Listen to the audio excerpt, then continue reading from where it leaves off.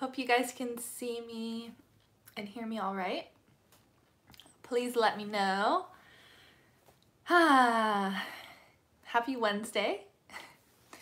Thanks for joining in. I felt really inspired to talk more about something that I've been holding back on sharing for quite a while. Hi Elise, welcome. Welcome.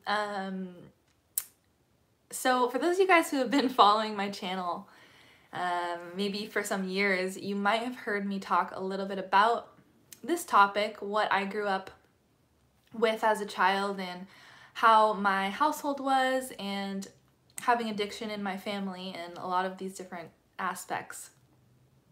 I haven't talked about it much recently, and I've also avoided talking a lot about it in detail because of respect for my family members that are involved and privacy and other reasons. But I was thinking to myself just a few minutes ago before I came on live what I was going to talk about today, and this just really popped up inside my heart to talk about. So bear with me. It's going to be very stream of consciousness, but there's a lot that I wanted to open up about today and share. So I hope that it resonates, and at the very least gives you more insight onto who I am and how I became who I am, you know, what drives me, and all of the things that I'm still working on and still learning about. Welcome Saranka, Crystal, Mike, Eric, thanks for joining everybody. So I am now 26 years old, crazy, but since the age of 5 until I moved out of the house at 18 and I moved to Ecuador, I had a very tumultuous childhood, so to speak. And you know, a little disclaimer, this doesn't encapsulate my whole story, right? You can't just share one aspect. I had beautiful things, so many beautiful blessings and gifts in my life growing up, and still a lot of joy and a lot of happiness, you know, and so much blessings. But there was also a lot going on behind the scenes for me in my life that was abnormal, so to speak, or you could call very difficult or traumatic. And so I wanted to open up a little bit about that and what I've learned from it and what I'm still learning from it, because I think that this is more common, you know, way more common of an issue than people like to talk about. And addiction is so common in our society. It's so fervent in so many of our different families and structures, you know, of our lives. And so we all have impact. A lot of us have impact of this in our lives, and it affects us in so many different ways, but especially in relationships. And that's what I'm going to talk about, and how the effects of living in a alcoholic or addictive household can really play out in our relationships, our relationships and our codependency in our lives. So that's what I'm going to get into today. Feel free to ask questions along the way. Please just try to keep it respectful as I go along. I would really appreciate it. Yeah, Crystal, I appreciate that. Yeah, I'm sure there's a lot of people that have had similar, at least to a certain extent, experiences in their life. And quick little side note before I dive deep, you guys might not have seen my last video. I'm actually doing a workshop in December, on December 5th. It's going to be a 3-hour workshop all about how to build our spiritual and physical immunity or sovereignty. And it actually does completely relate to this topic, which I'll try to explain. But a lot of our strength, and both physically and mentally, comes more from our emotional body and our beliefs than the physical, right? And so we're going to be talking a lot about that in the workshop, and how these kind of things have a major effect on us and can have a major effect on our immune systems as well. So whether you have had this exact story or not, I'm sure you've been affected by negative relationships in your life or abusive relationships in your life. I am sure you've been affected by abusive relationships, or kind of soul-sucking relationships of even the society that we're living in, educational systems that we live in, workplace, you know, that you might be a part of. And so that workshop is really going to focus on tangible, real ways we can build ourselves back up, build back our strength, our power, our sovereignty, for our physical health and for our mental health. That link is in my last video, and I'll share it after the stream. Or Saranka, if you have the link, you can share it in the comments. That would be awesome. It's an Eventbrite where you can get the tickets. But all that being said, let me get into this. And thank you, Jessie. I appreciate your gift. Much appreciated. always appreciate the abundance.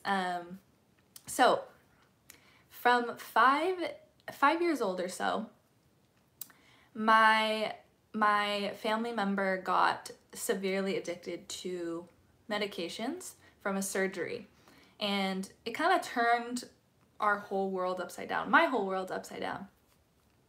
And a part of this was not only the abuse of prescription medications, but alcohol as well. But more importantly, actually, the underlying hardest part about it, I think, and the scariest part about it was what was behind that addiction, right? And what drove that addiction. And this family member really, really struggled with anger in particular. And so my house became a really scary place to live, I never really felt safe.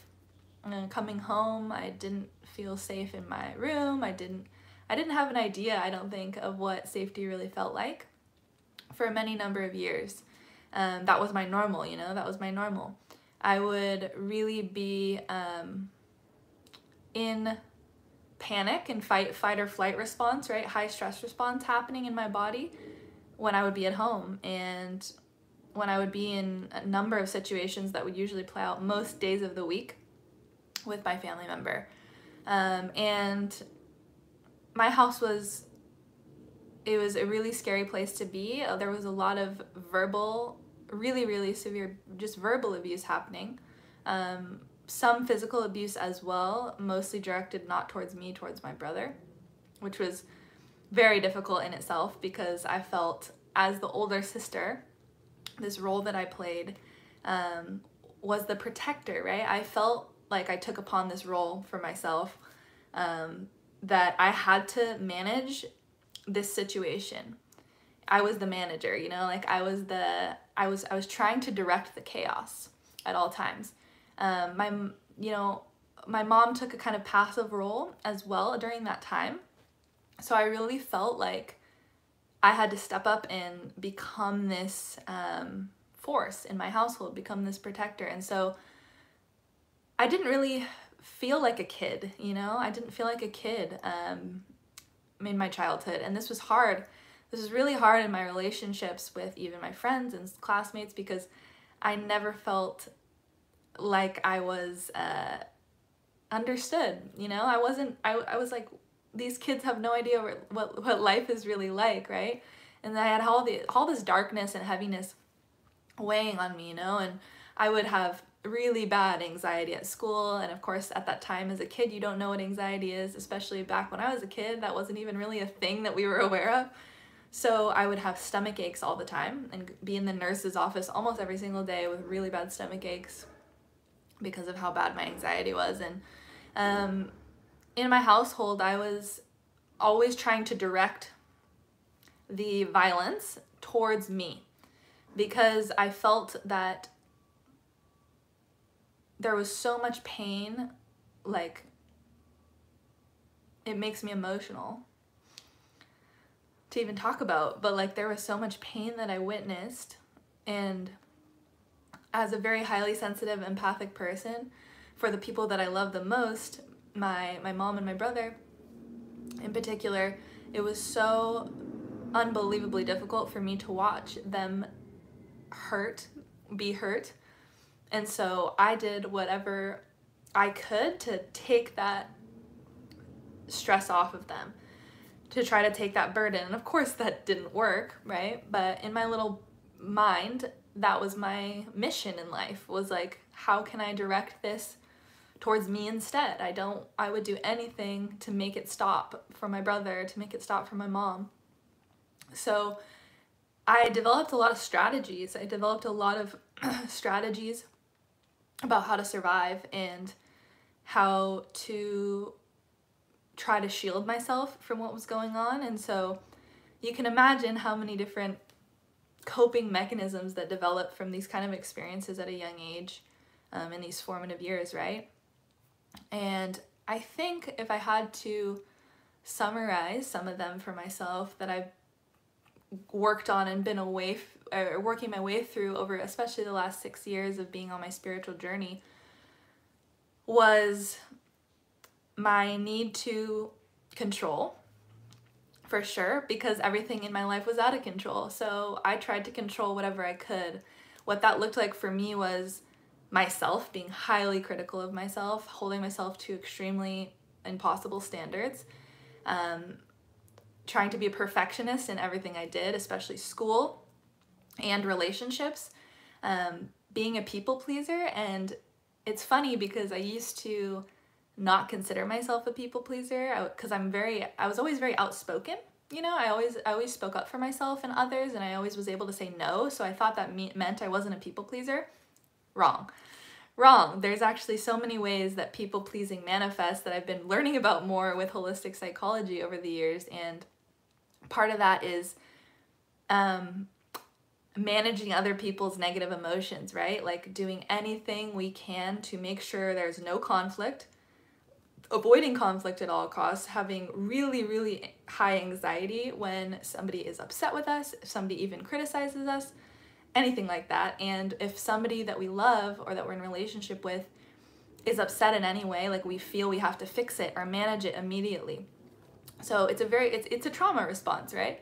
And so a lot of those patterns were a major part of my day-to-day life over the years growing up, especially in high school, pre-spiritual journey, pre-India. I had really a lot of these things weighing on my soul, you know, and I felt very, very socially anxious. I felt very, very heavy just carrying around all this kind of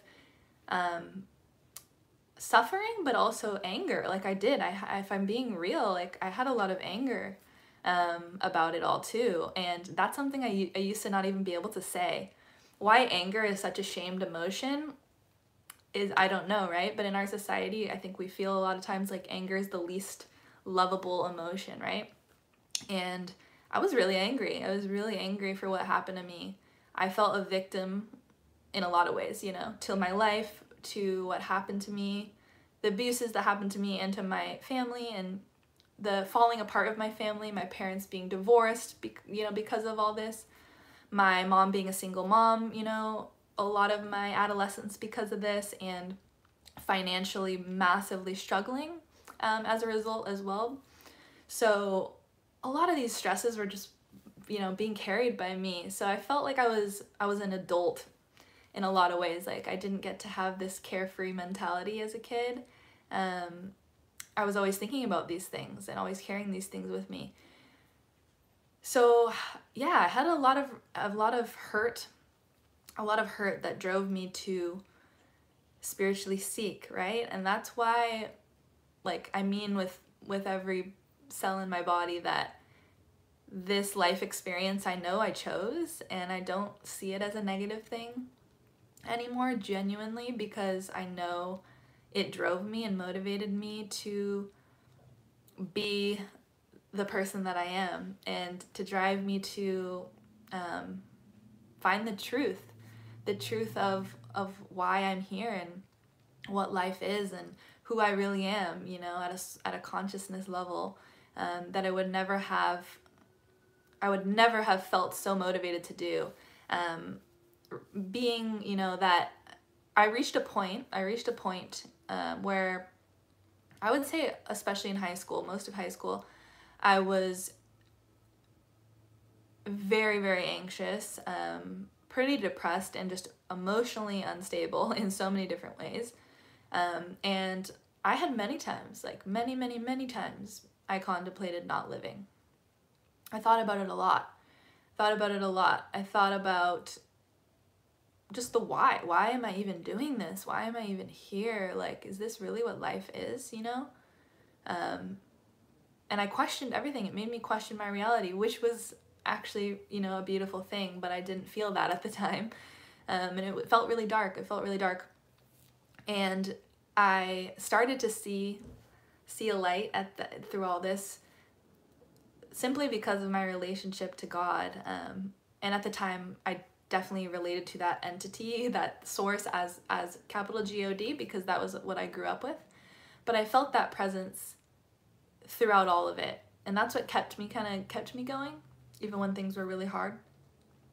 I really struggled with hurting myself, internally, mentally, and emotionally, but also even sometimes physically in small ways. I would try to take away from my emotional pain by like scratching myself and doing different things like that, where I really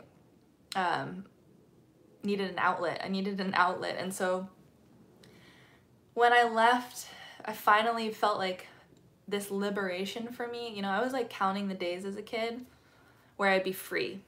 I never felt free, and I never felt safe. And so I was kind of counting the days until I turned 18. Not gonna lie, I was really counting those days down. And I always fantasized about what it would be like to be an adult, because I felt like as a minor, my power was really taken advantage of. My lack of power was very taken advantage of in my household, and I felt, you know, mentally like I was already an adult in so many ways, and I just was longing for that. I was longing for that moment where I could be independent, where I could be free, where I could be in my own space and feel okay. So after high school, I did a gap year, as a lot of you guys know, and I moved to Ecuador, and that's where my journey really began. I was alone. I was safe. I was living in a little village household with all women, the most loving Ecuadorian indigenous women, and just completely isolated. And it was terrifying. Of course, it was terrifying. It made me uncover a lot of junk that was sitting inside of me, a lot of pain, a lot of anxiety and things that were sitting inside me. But I was bringing them to the light, and I was journaling about them, and I was seeing them, and I was praying, and I was meditating, and I was in nature all the time, and it was just started to be so healing for me. And that's really what kicked off, you know, everything for me. But what I do notice and what I do see, I'll kind of try to bring it full circle here. For a lot of us who have been in households with addiction, with trauma in general, right, is that we have a lot of codependency that we manifest in our relationships. And I've been doing just so much reflecting on this over the last few years about what this really looks like, and the ways that we attach ourselves to people in unhealthy ways, and the ways that we try to we use relationships as a mask, but also sometimes like we have these false ideas about how another person can give us safety or give us security, when nobody is here to play that role for us. And that's not necessarily a bad thing. It's something that has been really hard for me to accept, but also it's really liberating when you do, because you know that you're only going to find that in yourself, and that when you establish yourself in that you're able to actually have relationships in so much more of a loving and free way. And by no means I've perfected this, but I can say I've come a long way, and I can definitely attest to the fact that the more we move out of these codependent tendencies, people-pleasing tendencies, we know ourselves deeper, we know what we need, we know what our boundaries are. We're able to really show up for ourselves in so many better ways, and others, and others, and our relationships become so much more radiant, and so much happier, and so much healthier. And there's a lot more I want to talk on this topic, And I'm going to be talking about this a lot in my workshop, actually. Of course, I won't share so much personally about my backstory and all that. I appreciate you guys listening to that. And yeah, I'm excited to talk about how we sometimes allow relationships, whether it's with parents, other family members, friends, or significant others, to violate us or drain us, and how we can stop doing that. How we can stop doing that and start empowering ourselves to live in healthy community and healthy relationships with ourselves and others. We're going to talk a lot about that, because in Ayurveda, the concept of ojas is like sometimes translated to vitality, our essence, our immunity. It's not just immunity in the way we say in English, right? Like the ability to fight off disease or pathogens, but it's also the spiritual immunity, the emotional strength that we have, that groundedness in who we are, and the ability to have abundant, blissful, and healthy relationships in our lives. So all of this I'm gonna touch on, and I'm really, like, I can't tell you how excited I am to talk about this topic, because it goes so much deeper than meets the eye. It really does go so much deeper than meets the eye. And so I would love to see some of you guys there, especially you guys I'm just seeing now in some of the comments who are relating to this, right? I think it's so beautiful to bring more and more awareness and give ourselves the tools so we can lovingly support ourselves through this growth, through healing the trauma, through healing the shadows, and also stepping into the light, stepping into the new ways of being, right? Rewriting, reprogramming ourselves. And it helps to have community. It helps to have community to do that. So I'm excited to connect with you guys in a deeper way. Let me try to see if I can get back to the comments here. Sorry, I missed some of them.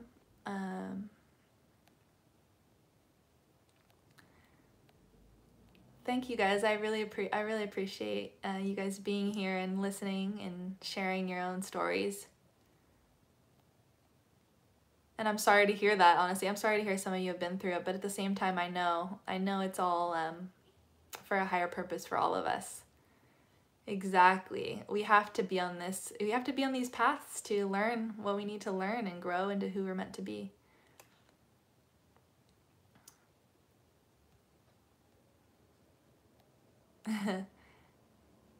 I'm just reading through right now. And if anybody has any thoughts or questions, please feel free to send them in.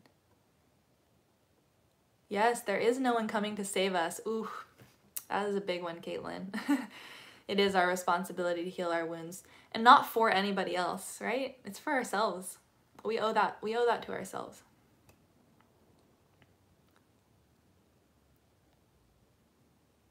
Do you think being friends with other people is necessary? Yes. Relationships are life itself, in my humble opinion. Life is only relationship. Otherwise, why would we be in a physical body?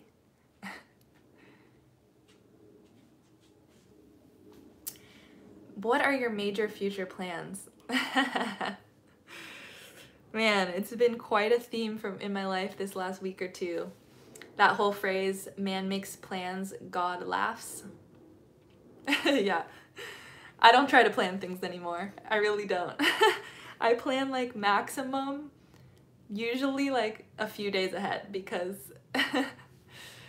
that's all I know. So much my life is in this container for rapid transformation and change, and I cannot keep up with it if I try. So I gotta surrender and go with the flow.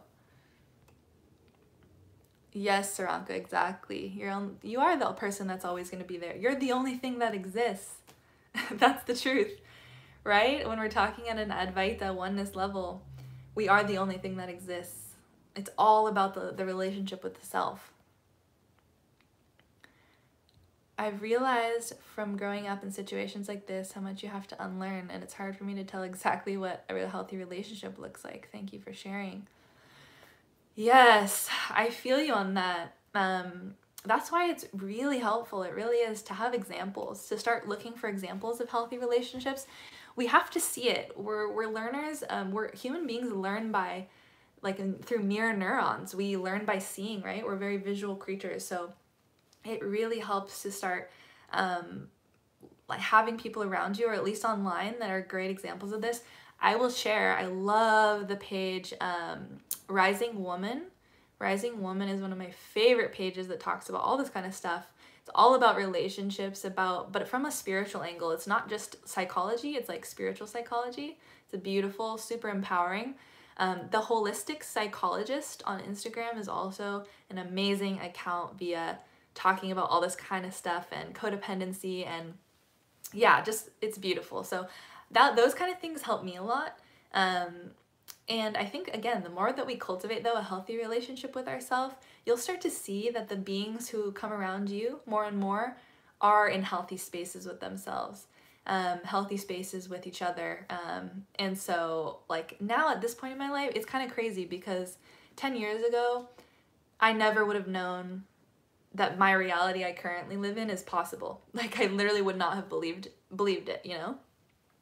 And now I'm surrounded by so many healthy relationships. I experience very healthy relationships in a lot of dimensions, and even the kind of problems that I have nowadays in my relationships are very relative, very minor, so to speak, or subtle, more subtle than any type of extreme situation like what I described going through in childhood and all that, right? So it's like, just keep doing that self-reflection, that work, and again, like, don't be scared to ask for help from the right people, you know?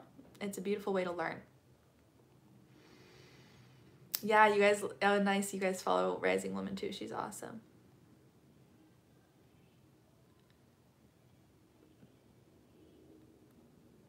Do you think is necessary to be friends with someone you're no longer close with because of a feud in the past? No, I mean, all friendships aren't meant to last forever. All relationships aren't meant to last forever. Really, all of them are only temporary, right? I think that's one of the biggest lessons that I've been being taught by life over the past few years, man. Really, whatever you think is permanent is usually not permanent, right? But nothing real is ever lost. Even when relationships fade away, it doesn't mean love ever goes anywhere, right? Sometimes the dynamic of our relationship has to change, and we have to allow it to happen.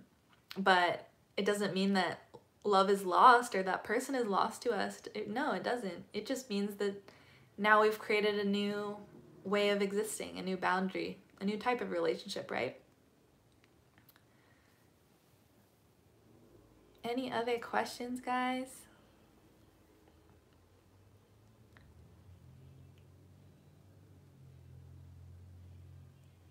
Yeah, that was a big lesson this year, right? For probably a lot of us. I mean, I know so many people during COVID and during lockdown in general, they faced a lot of endings, right? Endings of relationships. I myself did, you know, going through divorce and so many different relationship dynamics in my life changing has been a very intense process, you know, but learning a whole lot as I go, and just being reflected back to me about the importance of embracing aloneness, you know, when it's being called upon us. And for me, coming into the space where I don't feel like I need any type of validation in relationships, and that's something I'm working on. That's something I'm working on right now, because I'm a big lover. I'm a big relationship person. I always have been. I'm just a relationship being. But that being said, even like defining myself in that way, right, can be limiting. And so that's something I'm learning to work on right now myself. I'm thinking of going down a path of Ayurvedic practitioner. 100%. That's what I did. I highly recommend it. I went to school in California though, so you would have to be local if I could recommend you that. Yeah, exactly. Is it possible for an atheist to be spiritual? Yes. Yeah. Within Hinduism, within Sanatana Dharma, there are atheists because it's cosmology. It's the science of living and existing as we are. And it's beyond any framework of religion, and it doesn't require belief. So there are atheists within Hinduism, actually. Hindu atheists exist very much so.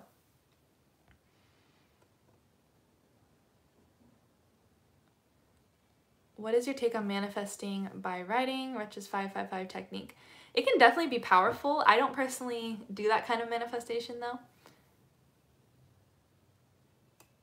Oh, that's beautiful. I'm so happy to hear that you found acceptance in Hinduism. It's a very open, very, very open path for gender and sexuality and all of that.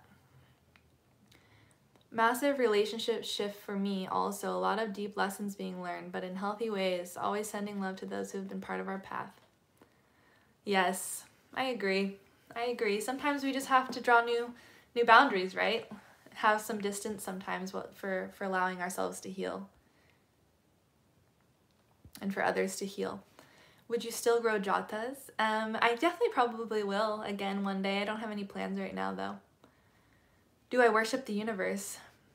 I mean, some people don't really connect through worship. You don't necessarily have to worship anything, but you can be connected in so many other ways, right? But theoretically, yes, if you kind of connect to the formlessness, the power of just existence and being, you know, beingness, you can absolutely connect to that space and you know, have gratitude towards it. Are you good? Yes, I am good. I am good. I'm processing a lot, honestly, but good. Good nonetheless. Yeah, Devin, of course. And thanks, Elise. Appreciate it. What do you think of the woman Saint Anandamayi? Oh, so beautiful. She's amazing. Such a powerful, enlightened being. Hello, welcome. Thanks for joining. Do you think that Hindus should have more kids? Yes, 100%, 100%. If we want the world to become nonviolent, respectful of the earth, tolerant of one another, other religions, other genders, sexualities, ethnicities, etc., Hinduism is the way forward because it's all-encompassing. So I think the more and more children raised in that philosophy is only gonna help.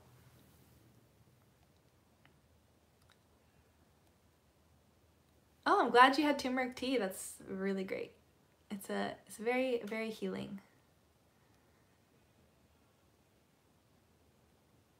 Yeah, I know I respect Yogananda's tradition and lineage a lot. There's reasons I don't personally practice it. I find extreme importance and value on having a living master, a living guru who doesn't allow teachings to get diluted and watered down, which often happens after a master passes and the organization kind of takes a life of its own, you know? Does validating yourself help heal externalizing validation? For sure, right? It's not even I mean, yes, you could say validating, but more like that ultimate self-love, right? Really knowing who we are and giving ourselves love in all the ways that we think that we need from somebody else. We never do, right? We can give it to ourselves.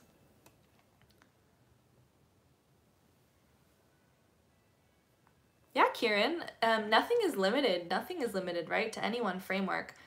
See, the key thing to know, though, is that sometimes a lot of people don't realize, right, is like Hinduism, Sanatana Dharma, is all-encompassing. Like, it literally is the path that says, I accept all paths. I accept all modalities. So there's infinite possibility and freedom within it to do any type of practice or exploration.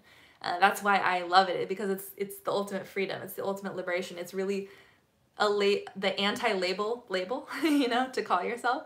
And so, yeah, I definitely do. I love doing tarot and oracle cards. I do those for myself primarily. I love doing certain witchcraft practices that are pagan in nature. I do a lot of different kind of things, but still primarily kind of Sanatana Dharma practices like puja and yoga, meditation. Well, I think I talked enough for today, guys. I really appreciate you all. Once again, please check out the workshop. I hope that it resonates with some of you. I would really love to connect with you guys deeper there, and I will get to see you on Zoom, which is the one thing I hate about YouTube.